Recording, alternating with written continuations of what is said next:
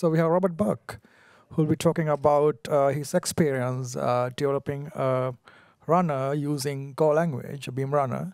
Robert has been working on Beam for quite some time and is the primary contributor to Beam Go SDK. He's a Beam committer and also an engineer at Google. Hi, everybody, and welcome to Oops, I actually wrote a portable Beam runner in Go. So at Beam Summit last year, I had a talk titled, Oops, I wrote a portable Beam runner in Go. And unfortunately, due to the way timelines kind of work, where things always kind of just get away from you, I didn't actually have anything real to show last year because I was busy doing other things. So I didn't get as far as I really wanted to by Beam Summit last year. Not so this year. Things got away from me, but I do have something to show you, which is very nice. So hence the reprise of actually wrote a Beam portable runner. So I'm Robert Burke. I am the TL for the Beam Go SDK at Google. I'm a committer. I'm the self-styled Beam Go busybody on the Beam dev list, constantly throwing in any bit of Go content I can whenever it's applicable to whatever threads. Work largely doing Beam Go stuff, but otherwise play video games and like traveling.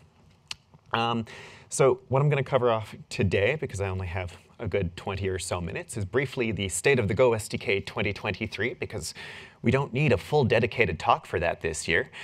The goals of the runner I'm writing, the naming of the runner itself, the features that we've currently got are in progress, and where I kind of want the end goal to be, a demo, and an architecture overview. And then hopefully there'll be some times for questions afterwards. So now for a brief state of the Go SDK. As of 2.49, the SDK is nominally kind of feature complete outside of, like in terms of core Beam features, because we'll end up having a proper timer API finally to go along with what already exists in the last year of a state API, as well as a bunch of contributions from some folks that were not me or my team at Google, including a periodic impulse and sequence, as well as support for slowly changing side inputs, additional abstractions for file I/O. It's been a long time coming, but as you might have seen at John Casey's talk this morning, writing IOs is very hard, so it took a while to get them right. An improvement to the spanner I/O in order to allow them to scalably read from those data sources. Same thing for MongoDB. As well as, in the last year, some additional support for cross-language from Python, notably data frames and run inference, as well as automatically starting up those expansion services to make it easier to just kind of get going without necessarily doing manual steps like you would probably want to do for a more production environment. And very briefly, like in regards to data flow specific features, there's support for flex templates in the Go SDK, as well as using Cloud Profiler for your Beam Go pipelines. And that is the state of the Go SDK 2023. There is one last thing around timers that needs to be implemented before we can say it's properly done in regards to adding on window expiry so that you can finish cleaning up or handling your various callbacks for state. I actually have a hard time thinking of other things that are missing from the SDK at this time beyond additional IOs, additional working on supporting and maintaining our cross-language suite of IOs, and additional performance work, because we can always get things a little faster, can't we? So in case you have not heard anything about Beam portability, I'm going to be even briefer on that. In Apache Beam, we have an abstraction in order to basically separate the idea of what the toolkit used to build your pipelines, the SDKs, and what those pipelines end up executing on. We call this divide the fun API, and the idea of it is the whole idea of Beam portability. This prevents us from needing to write a combinatorial explosion of every pair of SDK and runner in order to support executing on these and on these various runners. So this is why I was aiming for a portable runner by itself when I was trying to write a new direct runner for the Go SDK. For a lot of logistical reasons, the Go SDK hasn't had a meaningfully fully featured direct runner experience because during its development, it was largely used internally to Google. And within Google, we would run everything against our big iron data processing thing called Flume.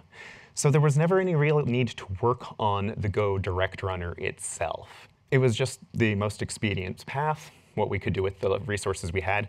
But that meant that as the SDK garnered additional features, the direct runner was thus left behind and leading it to be a very suboptimal experience for open source development or even testing your own pipelines in general. This led to me having kind of a laundry list of goals for what a new runner for Go would look like. Specifically, it definitely needed to be local. I didn't want it to have to deal with just distributing work around because we already have runners that do that, whether that is on Dataflow, whether that is Flink or Spark, or if Ray comes up with that or Samza, the list goes on. It needed to be portable because the Go SDK was built with portability first. There has never been any kind of legacy runner for the Go SDK outside of the Go direct runner.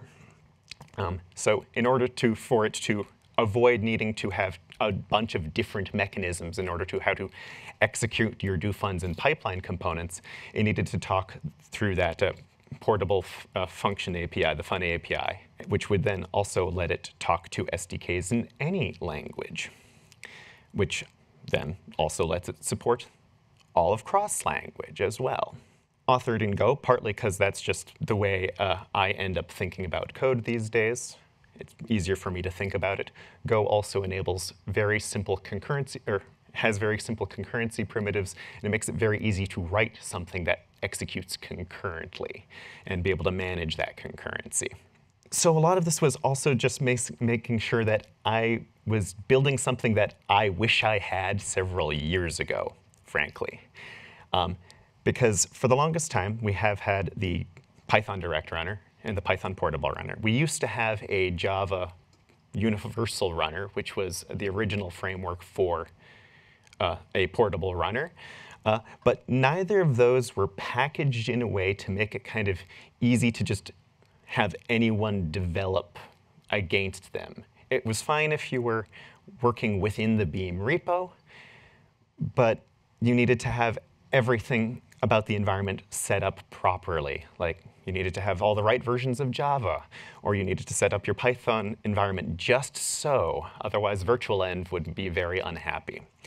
I personally have had bad experiences with virtualenv, such that I ended up needing to reinstall my Linux installation, because operationally, Python does not work for me, at least. So I wanted and one of the advantages of Go by itself is that it's very simple to compile to any particular target architecture. It's reasonable to make it so it does so portably, so you don't need to worry too much about dynamically linking in any particular Linux libraries or C libraries.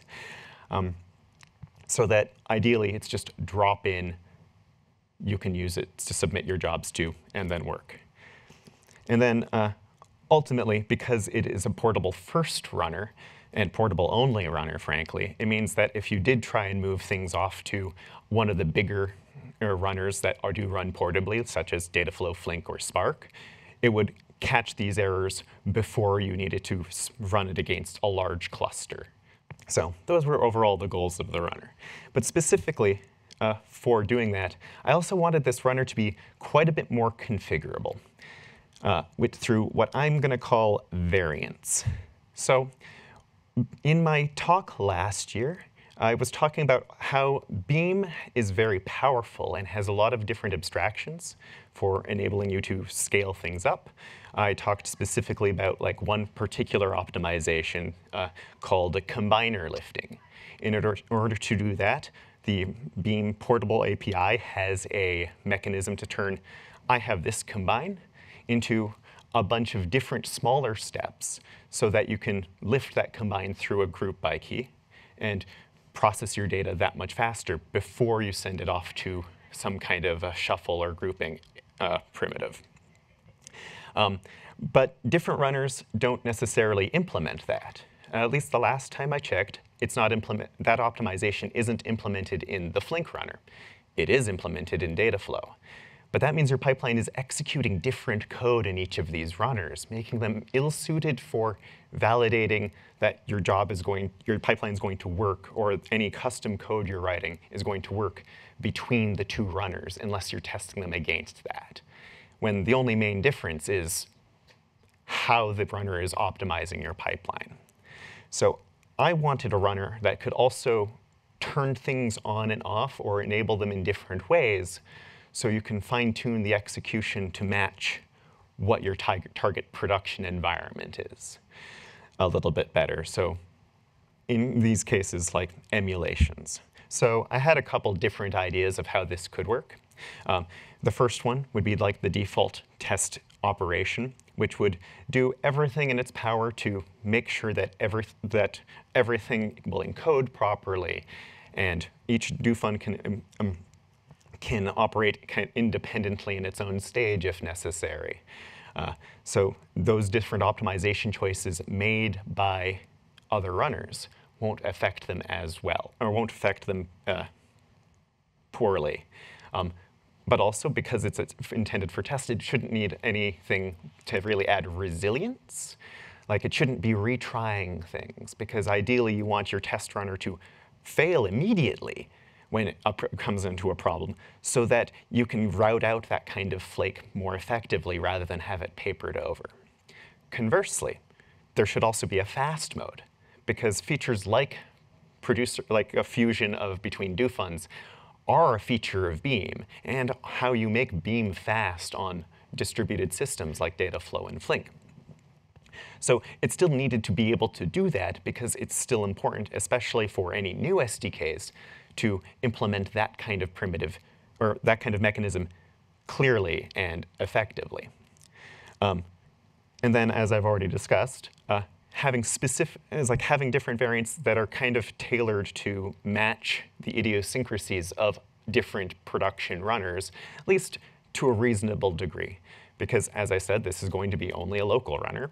It's never going to deal with distribution. But in terms of how those runners treat Beam and Beam pipelines. So, as stated there, Flink does not do combiner lifting, but it also doesn't do the state cache, which is one of those features that exists in Beam, but you've possibly never heard of it, unless you're deep in the weeds for how an SDK is implemented. So very important for me as someone who's building an SDK, and probably very important for anyone who's working on the Rust SDK or the TypeScript SDKs. But if every time you're trying to test a specific feature, you have to pay 6 cents to Dataflow, you're probably not going to develop it as quickly as you really want, as much as, I would love for you to run it all on Dataflow. And then finally, I wanted to make sure that which variant your pipeline is operated on is set by a pipeline option at pipeline submission time, so that you could have different pipelines running against the same instance of this runner, running with with a specific variant and executing in that fashion, so that you could possibly test a bunch of these combinations simultaneously without worrying about it too much. So naming, one of the token hard problems of computer science. I came up with a lot of names in the brainstorming document I had. And if you end up looking at the slides for this later, I have copy-pasted kind of like the justification and like why I dismissed a good number of these names in the speaker notes for this slide. But I have a particular problem with why we have a thing called the direct runner. And how many of you were thinking Python when I said that, versus how many of you were thinking Java? It's it's unclear about what you're talking about when you're talking about the direct runner, which is why I hate that as a name. And a lot of these different options kind of fall into that same problem. It's like, if you're talking about the SDK, if I called it the SDK runner, it's like, what does that mean? If I called it the Beam runner, what does that mean? Ultimately, I leaned right into our wonderful metaphor of beam itself and selected prism. A diffraction prism takes a beam of light and separates it out into its component wavelengths. And so you can look at them individually. And so with the idea of the variance, this kind of fell naturally. It's a very nice metaphor, and I like it. So I'm calling it, at least for now, formally, the Apache Beam Go Prism Runner, if you have to use the absolute full title, or just the Prism Runner for short. So it's at least unambiguous when you're talking about it specifically. Don't know if it's going to be the full name forever, but for now, this'll do. So in terms of features, right now, it can do pretty much most of the basics: impulse flatten, group by key, co-group by key if your SDK supports it. It can do side iterables with either side inputs with map, or iterable side inputs with your do funds, handle do funds with 0 or more outputs, splittable do funds, process continuations for doing basic streaming things locally, supporting both combiners, both lifted and unlifted, although right now the default is lifted because those are more complicated. It collects logs. Execution is currently fully with loopback mode, because adding things to execute through the containers is a little bit trickier, and I haven't had time to be able to do that. Oh goodness, I didn't include this in the slides, but I'll mention it here. It's like, I do have full windowing support for all different kinds of windows. So global window, iterable ones, and session windows. Can't do merging windows. There's a feature that's not implemented in the Go SDK, custom window fonts. So eventually, someday.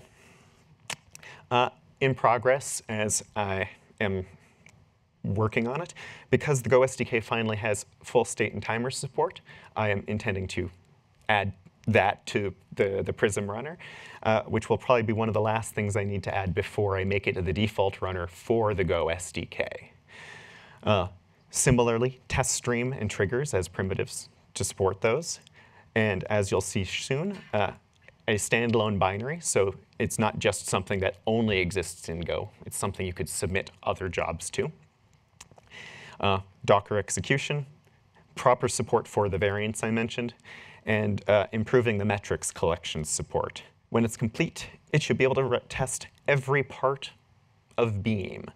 So whether that is little little features that enable larger scale processing, like state-backed iterables or the state cache, or even just being able to test that your custom drain code in your pipeline do-fun actually does what you think it is in a pipeline context, or the built-in pub/sub IO.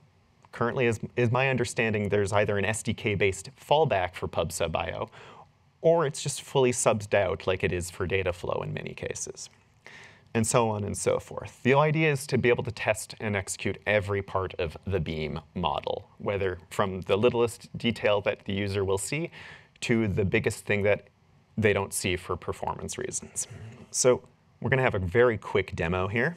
Right now, don't have it installed. And I am going to cheat by not typing everything out. And for this particular demo, I'm not actually going to be running what I'm installing here. This is just to kind of demonstrate how easy it is to install things from Go. If you have a recent Go installation, you can install it by just asking for the specific command path. In this case, I'm asking for @master as opposed to @latest or specific version, because the standalone binary wasn't committed to the repo until a week or two ago. So in this case, it is now going through the process of actually downloading and packaging everything up and installing everything. We're not going to wait entirely for this to finish before I move on. Over here, this is just my current working state, because I have a lot of in-flight changes for improving Prism here. But as you can see from the top here, I'm off in the command directory that I was installing before. So I'm just going to go ahead, oops, and just spin up an instance of Prism, which we can go here. Voila, we have a fancy UI. No jobs have been run yet. And because I don't have a good example, I've decided to just send the test suite, targeting it to the Prism instance that we've got over here. Just to run through the command line here, I'm literally just running go test. I'm telling it to run the specific suite of tests that do the separation harness, which is a way of testing that you can do dynamic splitting and so forth in Beam. I'm targeting against any kind of universal runner, which this is what Prism will be. And so that's the actual endpoint that we can see started up over there. Environment type is loopback, because I wanted to talk directly back to this particular Go process in order to execute the pipeline. I believe all the SDKs have a loopback mechanism, and generally this saves you from dealing with uploading and downloading things. There's an improvement I need to make to the Go SDK by default, but right now this is just overriding the worker binary that would be uploaded. In this case, usually the Go SDK will cross-compile itself to be able to send that worker binary over, but we don't need that in loopback mode. And setting a timeout is just good practice if you don't want it to like overrun everything, and that's a flag for Go test. So we send all of that off, and as you can see, a bunch of logs are being produced. This is going to be cleaned up over time. But as you can see, a couple of pipelines ended up getting finished, and we still actually have one that's running.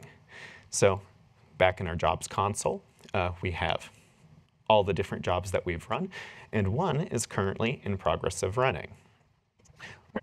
Again, this is the haphazard, quickly hacked up UI, which does not do anything with the graph structure as of yet, but shows all the different transforms and the various inputs and outputs that they are getting and their current various element counts as per comes back through from the SDK's portability mechanism. Similarly, we have them down here. Just a crazy happenstance that I happen to come in at exactly 50 here, but I refresh and a bunch of all the numbers increment because the pipeline is currently still running. The code that we're running for that particular test is just this pipeline here, which just has a periodic impulse, which uses process continuations. It will continue on for about 5 minutes and emit an event every second, and every window is its own, or every interval of 1 second is its own window in this case.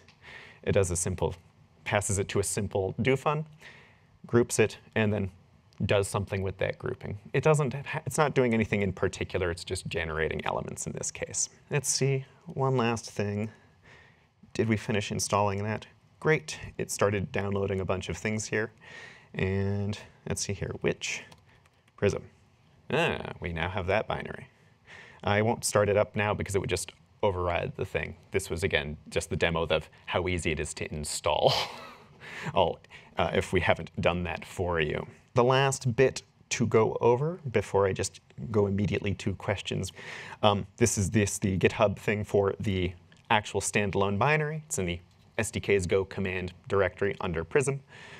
You'll see there's not actually a lot of code here. That ends up actually living off in the SDK in the runners directory, where there is a large overview of what I've already talked about here, already discussed. And then just inside here is kind of how the runner is currently structured. Originally, all of this was set up entirely in one giant mono package.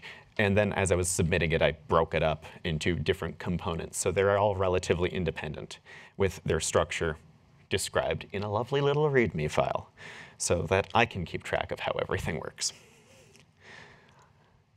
And with that, questions?